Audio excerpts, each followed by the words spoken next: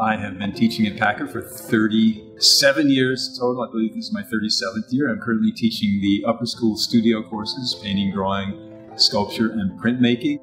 Packer is where I learned how to teach. Each level of teaching, like lower school, middle school, and upper school, has taught me something different.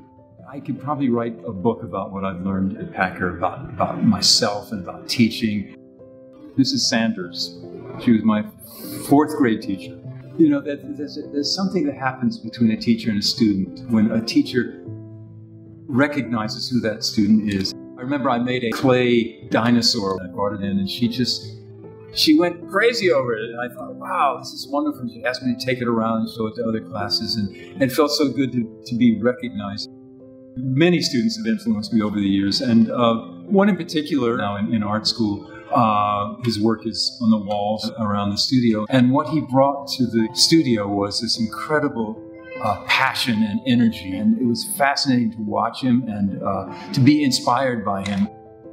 I have a home upstate in the Catskills, so I'm planning to spend a lot of time in that studio, and I also write poetry. I write poetry every day. People have been telling me for years, why don't you put your poetry into books, so I'm planning to do that. Let me see if I can get this one right. High roller snow cloud dumped all its white cash in one flurry of spending. In the cold. Farewell, and I'll see you when? Tomorrow!